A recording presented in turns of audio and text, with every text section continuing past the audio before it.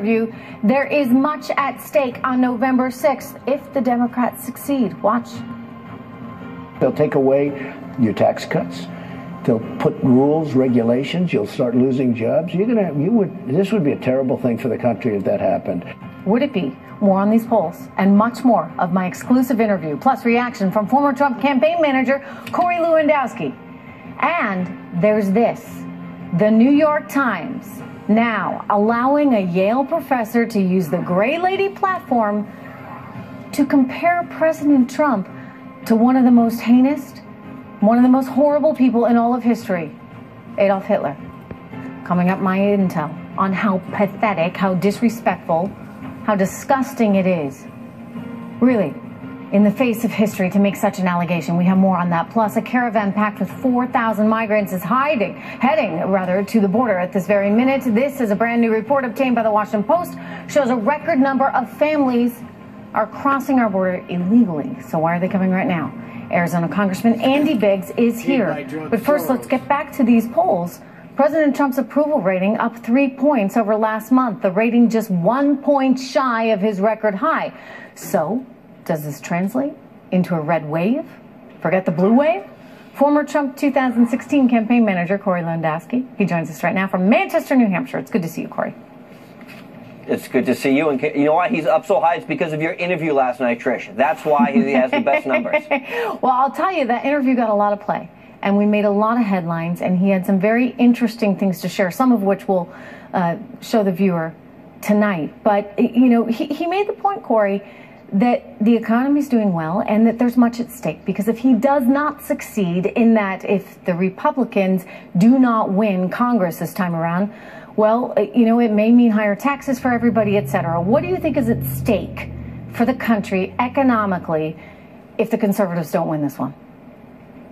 Well, first and foremost, the Democrats are running on a platform of dismantling the men and women who serve in uniform under ICE. And that means open borders. That means not securing our border. And Ronald Reagan said it best: we can't be a nation if we don't have a border. And the Democrats are running on the platform of dismantling ICE and allowing more immigrants illegally to come into the country. That's the first thing, which should be gravely concerning to anybody for any country. But from an economic perspective, this president made a campaign pledge, and what he said was, for every one new government regulation, I'm going to get rid of 2. Well, he didn't fulfill that campaign pledge, because what he did was, for every one new government regulation, he got rid of 22, which is tens of billions of dollars of burden on small businesses removed, so they have the confidence to grow and expand. Then he passed the most historic tax cut in our nation's history, and it's just the beginning, because they're looking now at the next tax cut. But if the Democrats take over, that means Maxine Waters becomes the chairman of the House Financial Services Committee, Jerry Nadler becomes the chairman of the Judiciary Committee, and Adam Schiff becomes the chairman of the Intelligence Committee. And they will use those bully pulpits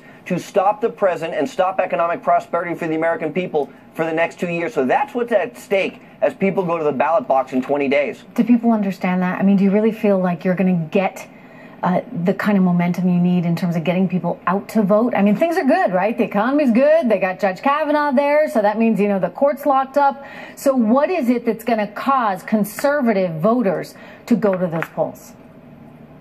Well, honestly, I worry about complacency. Look, the last 2 years have been historic in our nation. We've returned economic prosperity to the middle class and to businesses. We've rewarded the men and women who wear uniforms by giving them the tools they need and the pay raises they deserve. We've made America the greatest country in the world again. We saw the Wall Street Journal just yesterday said, for the first time in a decade, we're the most prosperous country in the world. And that's very important. But what I'm concerned about is that those people who support the Trump agenda don't think that they need to go to the ballot in 20 days to support him. His policies are absolutely on the agenda, and he needs an expanded majority in the U.S. Senate, and we have the opportunity to do that. And he needs to make sure that Republicans retain the House, because if they don't, Speaker Pelosi has said, and she's campaigned on this, they will move to impeach the President of the United States and potentially the impeachment of Justice Kavanaugh for nothing more than doing what's right by our country. And that will throw our country into further turmoil. Corey, do you think that Justice Kavanaugh and what he went through, that entire ordeal, frankly, that the country went through, I've said over and over again, it was a very, very sad day for America as we watched testimony for both of them, from both of them. But Corey, do you think that that is actually going to motivate some people that might have been on the fence and not caring so much? They saw that, and what does it equate to in their minds? You know, I think the American people saw just how broken Washington, D.C. is and how partisan it has become. And I think back to the speech that Senator Lindsey Graham made where he said he voted for 2 Democratic nominees to the Supreme Court because they were qualified and they were able to serve in their capacity. And the fact that the Democrats belittled and besmirched and really destroyed the Kavanaugh family, not just Brett Kavanaugh, but his entire family. And I was family so name moved. Forever, this will haunt him. When he said that his 10-year-old daughter prayed for the woman who accused her father of these things, that tells you the type of man that he is. And I think the American people are very smart. I think they saw that, and they saw the politics of personal destruction, which is what they did to him and his family. And this president stood by him. The Republicans in Congress stood fast. But if the Democrats were in control, they were very clear. They never would have moved him forward. And if the Democrats take control of the House of Representatives, they will do everything possible to obfuscate and to block this president's agenda. And you will see them use their ability of subpoena and other things to drag people up to Congress for hearings on things which aren't relevant, only to stop the administration from being successful. That could get ugly. Look, I mean, if nothing else, Judge Kavanaugh clearly raised a wonderful little girl. I mean, to think that that's what she said in that moment of such crisis for her family. Stay with me, Corey. Don't go anywhere. I want to get to another big story. New reports today that Special Counsel Robert Mueller will present key findings related to the investigation, the Mueller investigation, of course, that should come forward shortly before midterms. Let's go to Edward Lawrence. He's got more in Washington on that. Hey, Edward. Yeah, Trish, you know, breaking tonight, too, Deputy Attorney General Rod Rosenstein defending the Russia investigation as appropriate and independent, according to an interview with the Wall Street Journal. Now, he adds that in that interview, in the end, the public would have confidence in the cases that were brought by the Russia probe because they'll see that they're warranted by the evidence and an appropriate use of resources. Now, the indictments have come in bunches. The last batch were Russian officials, no Americans. Now, Bloomberg is reporting that they've heard talk that the final report of the Russia probe will come out soon after the midterms. Well, the president eager to see that investigation concluded. Well, there was no collusion. There was no Russia. Do you think I'd call Russia? I need help in Idaho. I need help in Iowa. Oh, let's call Russia. It's a con job, just like so many other con jobs that you've been seeing. It's a total con job. It's a disgrace that they were allowed to do it. And Michael Cohen and Paul Manafort have been meeting with special counsel as part of their court deals. The president of Judicial Watch says the Department of Justice has been giving Mueller too much leeway and cover for too long. Everything the DOJ has done in terms of stonewalling information about what Mr. Strzok was up to, about what Bruce Orr was up to, about what Glenn Simpson was up to, it's all designed to protect this Mueller special counsel, which is illicitly targeting, in my view, President Trump. Now, the final report could be significant if the Democrats win the House of Representatives and get in charge of some of those committees you had mentioned. They could have subpoena power and start their own investigations in those committees, which could drag through the presidential election. The voters seem to have a different opinion than the Democrats on important issues like the Russia probe. Fox News poll, the new poll you referenced at the beginning, talked about what likely voters in the 2018 congressional elections care about. Now, look at this. Russia, the probe by Special Counsel Robert Mueller, is not even in the top 4. You can see the list there. Healthcare is the #1 among voters, thinking about 58%. The Mueller probe is actually last on that list at 30% of likely voters. Also not, it's well behind, in fact, some border security, also even climate change. Trish? Yeah, climate change is way down there, but it's amazing that the Mueller probe is even lower these days than climate change. Yeah. Thank you so much, Edward. Corey Lewandowski still with me. All right, Corey, I'm asking you because you were on that campaign, you were running that campaign. Did you collude with any Russians? You know, Trish, it's amazing. I've said this so many times. We didn't collude with any Russians. We didn't communicate with any Russians that I know of. But anybody who tried to impact the outcome of this election in a legal way should go to jail for the rest of their lives. But what I'm concerned about more than that is the role that Rod Rosenstein has had in this. You know, he is the one who signed the FISA warrant. We have asked, and many people have asked the president to declassify the information in those FISA applications because I think there's enough exculpatory evidence in there. Wasn't that the plan? Well, look, that should be the plan because there's enough exculpatory evidence in there that I believe clearly demonstrates that this whole thing was a hoax from the beginning. This was a dossier paid for by Fusion GPS and Hillary Clinton, with Nellie Orr, the number 4 person at the Justice Department's wife, involved, and this went all the way up to Andy McCabe, the deputy director of the FBI, and Jim Comey, and they knew exactly that this whole thing was a farce, but they launched it as a, quote, insurance policy, and there's still been no criminal referral for any of the people involved, and I think that's a shame. Maybe that's what the investigation should be. Just exactly what were they doing. Look, there should be an investigation. Deep state. Anyway, Corey Lewandowski, thank you. It's good to see you. All right, President Trump, everyone, telling me that women voters are actually one of the reasons that he won the 2016 election. So how's he faring now? And can you believe everything you hear? Because if you believe some of the polls you see out there, women don't like him. Hear what he has to say about that next. You know, a lot of women are effectively the CFOs, right, of their family. Yeah. If you look at the poll numbers, they're not liking you. So how do you overcome that right now? Well, number one, I had worse poll numbers when I went into the last election, and you saw how well I did with women. With the women, they want security, and they want financial security, too. That was President Trump telling me that he's pretty confident on where he stands right now with women. But, you know, he didn't stop there. He tweeted today, college-educated women want safety, security, and healthcare protections very much, along with financial and economic health for themselves and our country. I supply all of this far better than any Democrat, for decades actually. That's why they will be voting for me, exclamation point. All right, we have a panel right now of female experts, including myself, our own Susan Lee from Fox Business joining me on set, Fox News contributor Jimmy Green, and Trump 2020 Campaign Advisory Board member Madison Jessiato. Good to see you all. Jamu, I'm going to you first. Good to be with you. It's good to see you. What do you think he's missing? Because I know you think he's missing something on this. Tell me. Well, Trish, let me start off by saying, because it's the first time I get to say this, welcome to prime time. Hello. Hey, ladies are ruling it, not just at the polling place, but also in prime time. Well, I'm delighted you're here, by the way. Thank you. Thanks, Trish. The reality is President Trump lied to you in that interview because he is not doing I know I can always count on you, Jamu. Okay, keep going. And the situation is pretty dire.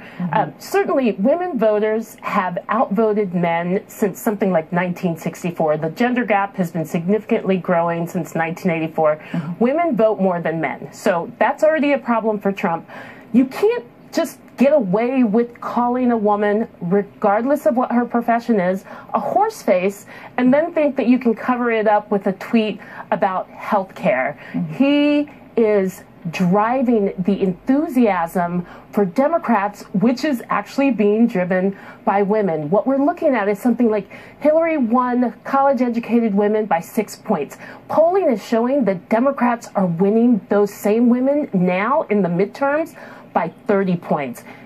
This is going to be the key constituency behind Democratic wins, if especially we are able to win back the House. And President Trump can't have it both ways. He critiques women harder than Saudi Arabia. He attacks women, and now he expects them to vote for them. Well, no, here's what I wonder. So you know, Jamu, I get, and I'm going to go to Madison for a second, because I get that the left is playing identity politics. By the way, something I really, really hate, and I'm a woman, right? And I feel like, you know, there's the ability of all of us, whether you're black, Hispanic, Asian, or female, to say, I want the best policies for the country, and you're not necessarily looking at it as a gender or as a minority. But that's going to mean a lot of economic success in order for people to get over those hurdles. By the way, something he mentioned to me, he thinks economic prosperity is going to cure some of this identity politics. Madison, is he going to be able to do it in time? Because we're like 20 days away. Yeah, absolutely. I mean, since January 20th, 2017, this is exactly what he's been doing. Fabulous interview with him, by the way. But women across this country are happy with one thing, and that's results. They don't really care about what he's saying about Stormy Daniels or anyone else on Twitter. They care about how the president's policies and the Republican Party's policies have directly affected their lives. Women are sick of being insulted with the fact that many people in this country believe that they should be one-issue voters or that we should vote for someone because we're a woman. No, I vote for someone because they're the best candidate for the job and because I think they're going to produce results. The president's been producing results for the past almost 2 years, and he'll continue to do that. And that's exactly what they'll be thinking about when they vote on November 6th. They're going to want to put in place candidates that they can be sure will support the president's agenda, which they believe is the agenda that they believe in and that they want to see succeed. Susan Lee is here on set with me. Yes. And, you know, one of the things you got to keep in mind, though, is look, the poll numbers, they're not always that accurate, right? Because, you know, a woman may say, yeah, no, I'm not going to vote for him because she doesn't like the tweets that happened recently.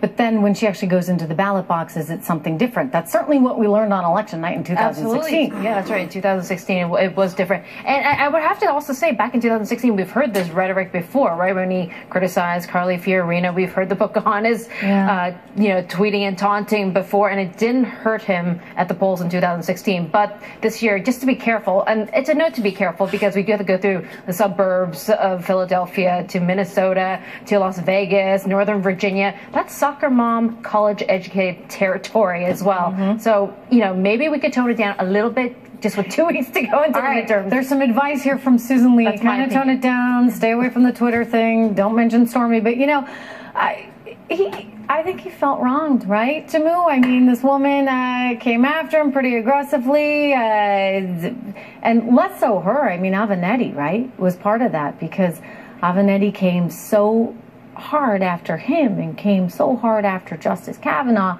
that maybe that was, you know, a momentary payback kind of tweet.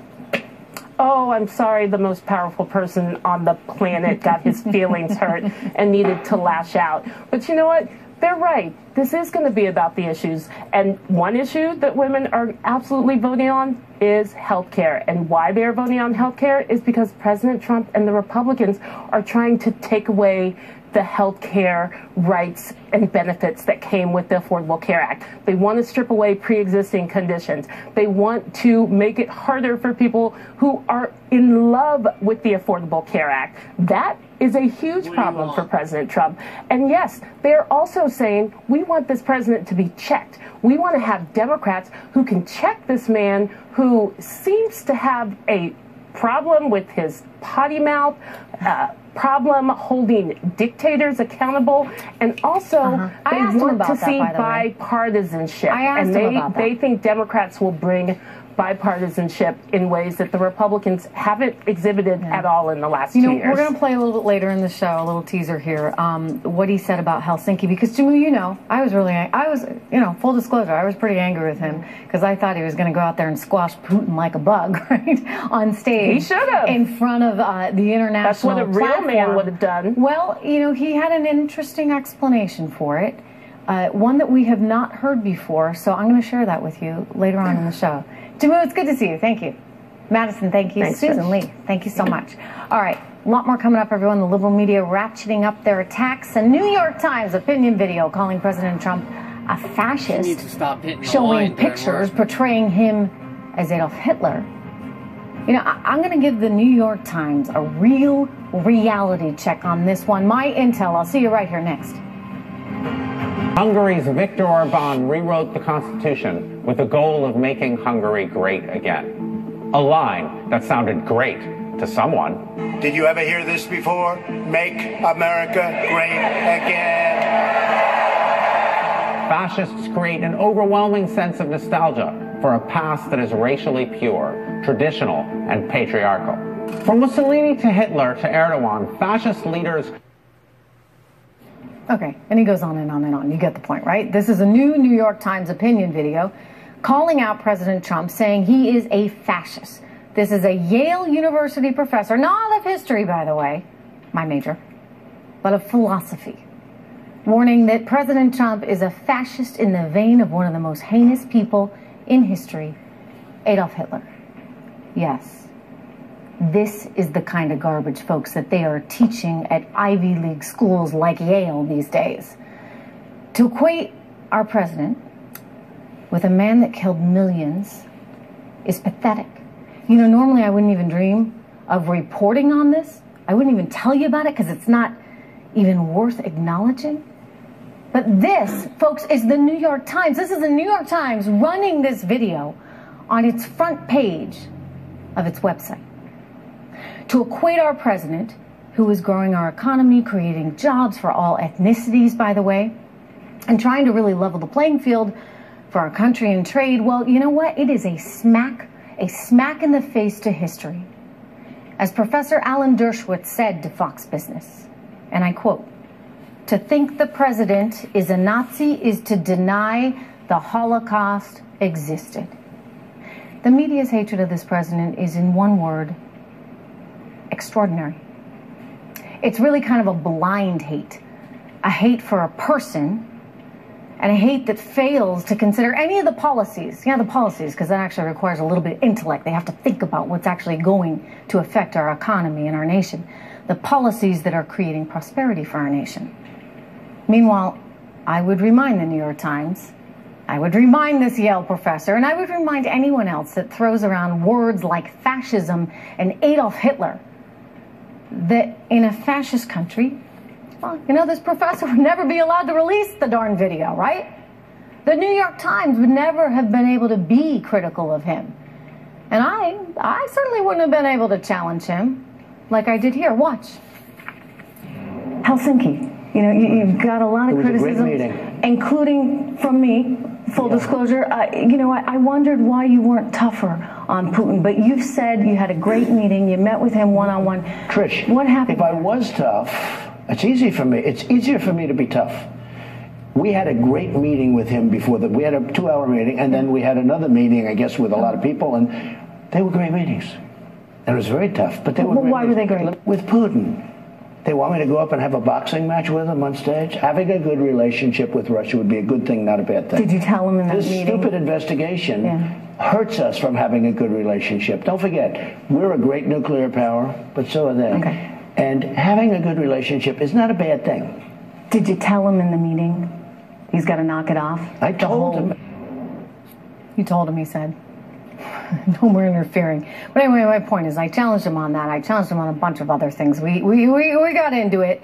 But, you know, you can't actually get into it like that if you don't have a free press, if you're some kind of fascist nation. And by the way, if you listen to this darn professor from Yale, you'd think we were on the brink of a Holocaust. I mean, is that not insulting to every person who lost a family member in that horrific moment in history?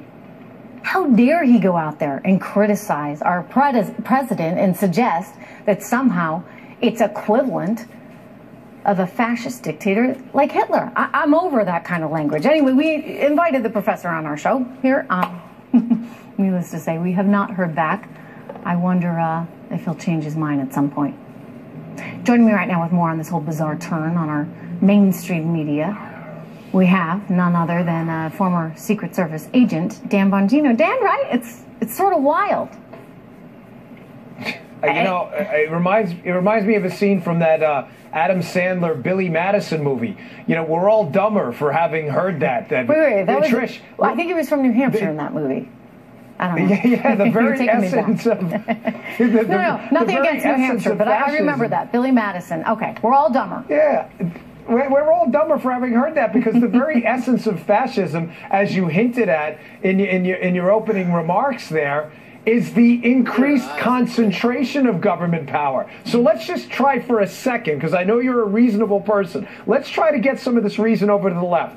So Trump gives you back some of your money through tax cuts. He decreases government power by shrinking the regulatory apparatus, and somehow he's a fascist? Does that even make any sense? I swear I lost 10 IQ points even listening to that thing beforehand. Well, me too. Good thing I didn't go to Yale. I went to a much better school, Columbia. Anyway, Dan, it's true. Anyway, but Dan, I mean, you listen to this guy, and it's very clear that this is the Kool-Aid he's drinking. And by the way, I'll point out teaching.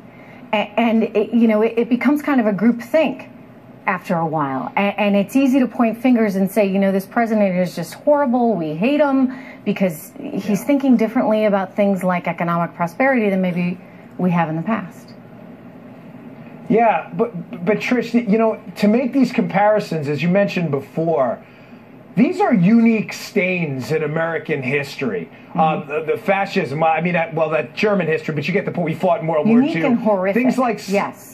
Right. These are unique horrors in modern times, relatively modern times. When you talk about things like slavery and you talk about things like the Holocaust, you don't just randomly throw those comparisons out there. These are unique horrors in human history. For you to compare them to a lost presidential election because you don't believe in what? The repeal of the individual mandate in Obamacare is, as you said before, and you are right, and I'm glad you're highlighting this, is an insult to the people walking around with numbers tattooed on their wrists who survived Nazi death camps. This is grotesque behavior. This guy should apologize immediately to all of the people who were sadly a part of that. You know, he's not the only one, though, Dan. I mean, they keep making these kind of comparisons, and it really, I don't often highlight it because I don't think it's worthy of, but, you know, this is the New York Times, right? And this is the front page of the New York Times. I couldn't believe what I was seeing. Well, this was considered once, at one point, the authority, the old gray lady, the authority for news in America. For them, I agree with you, to put this up, this sad opinion-based commentary that's so far off base. No, I think you made the right call. I think you have to address this kind of stuff. And listen, I'm a conservative, I'm a partisan, I get it. But this is the kind of stuff that we should all agree on. I disagree with Barack Obama very loudly. But to make comparisons to the Holocaust and things like that, there have to be boundaries, Trish, and this is clearly outside of it. I agree, Dan, and that's why I just wanted to bring it to everyone's attention, because this is how crazy it's getting, and it's not just on the fringe, right? I mean, Yale, we're laughing at it, but you know, Yale educates a lot of people that go on to very great things, right? So this is someone who has a big influence on these young kids, and it's not just that; it's the New York Times, which has, you know, historically been a pretty big deal. And that's on the front page. And by the way, something I did not show you, Dan, and I did not show the viewer, out of respect to the president, out of respect to history, and everyone that lost a life there in such a heinous time in history with the Holocaust, and just out of respect to all of our viewers, I didn't show you what they put in that video. They showed our president dressed as Adolf Hitler, complete with the swastika and everything. I mean, this is the New York Times and Yale University, so that ought to tell you something. Dan Bongino, good to see you. Good. All right, fresh Fox News polls just revealing immigration is a top issue for voters. All of this as Democrats continue to push for open borders. We have the latest on the battle at the border that's coming up next. Fox News poll released moments ago revealing immigration as one of the very top issues on voters' minds, just weeks away from the pivotal midterm elections. And Democrats are continuing to push for open borders and even, believe it or not, undocumented voters, as in illegals that are here in this country. I want you to listen. The thing of it is, the blue wave is African American. Yeah! It's white, it's Latino, it's Asian Pacific Islander. Yeah! It is disabled. It is differently abled. It is LGBTQ. It is law enforcement. It is veterans. It is made up of those who've been told that they are not worthy of being here. It is comprised of those who are documented and undocumented. Really? Undocumented? Is that what they're pushing for now? You want to ask somebody who's here illegally whether or not they should be able to vote? I mean, should I be able to go to Mexico and vote? Because wouldn't that be the equivalent? My next guest is someone who cares very much about immigration because he's struggling with a lot of immigrants right there at his border and a lot of people coming across. Joining me right now, Arizona Congressman Andy Biggs. Congressman, good to have you. Welcome. Good to be with you, Trish. Thanks. Congratulations.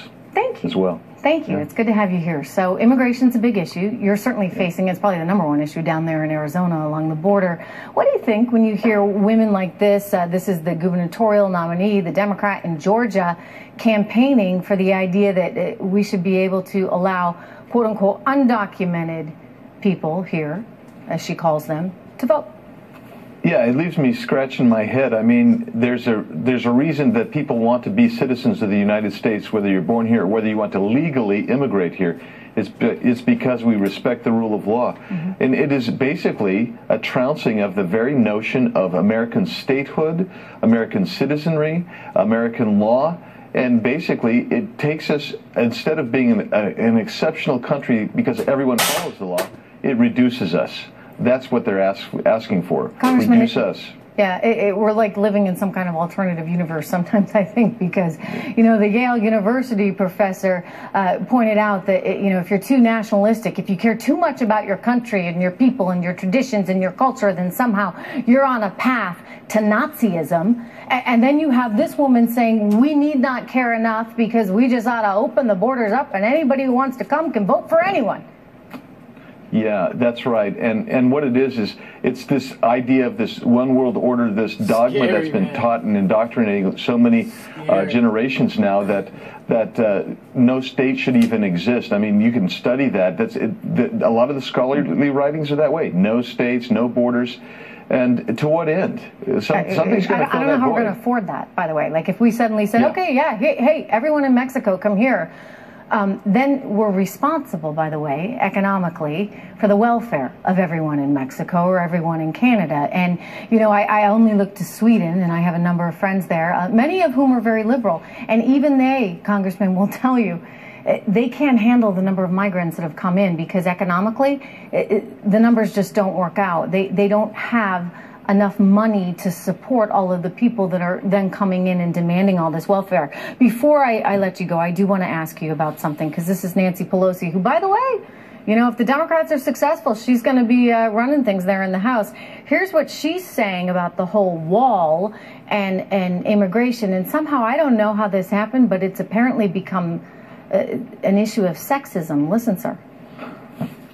We have to do something other than building a wall. It's immoral, expensive, ineffective, and not something that people do between countries. But in any event, it happens to be like a manhood issue for the president and I'm not interested in that. So having a strong border is somehow a manhood issue? I don't get it. Well, I enjoyed the nervous titters there as the people were listening. They're laughing a little bit. But the reality is, it's not a manhood issue. It's a love of country issue, a love of the rule of law, and it's a national security issue, for Pete's sakes. And Nancy Pelosi, let's just get our voters out there so she's not the next Speaker of the House. I can tell you that. Oh, you guys have your work cut out for you. You got 20 days to go. Congressman Biggs, it's good to see you. Thanks, Trish. All right, nearly 6 months after the Roseanne revival, The Conners is making its premiere. And you know what? These numbers are way down from Roseanne's opener. The shocking or not so shocking number for you next. 3 weeks since Granny Rose's funeral. Why are people still giving us casseroles? And why do people bring casseroles when somebody dies? It's actually a practical gift when people are grieving. They don't want to have to cook. What about when the casseroles run out? What if the person who died is the only one who cooked? Then we keep telling people we're grieving until we figure out how to feed ourselves. The Conners premiering last night, rating much lower than the Roseanne premiere nearly 6 months earlier. The entire cast is back, well, except for the star, of course, Roseanne Barr, who was fired because of some controversial tweets related to race. So is this ratings drop actually proof that Hollywood is kind of out of touch with middle America? With me right now to discuss, we have media reporter at The Hill, Joe Concha, and we have Fox News contributor Richard Fowler. Good to see you guys. All right, I'm going to qualify this by just at least pointing out that they won the night, right? They did pretty well. They got well over 10 million viewers, but when it premiered with Roseanne, they got 18+ million viewers. So why the fall off, Joe? Well, remember, let's put it in context. The Roseanne finale, when Roseanne was still with the show, got 10.3 million viewers. So this actually rated higher than that. But overall, look, when they got 18.2 million viewers, that set records. I mean, ABC hadn't seen anything like that for 4 years. I think the challenge here honestly, Trish, is can it hold this audience? I mean, 10 million is still very good. As you said, it won the night. It beat This Is Us on NBC, which is a ratings juggernaut.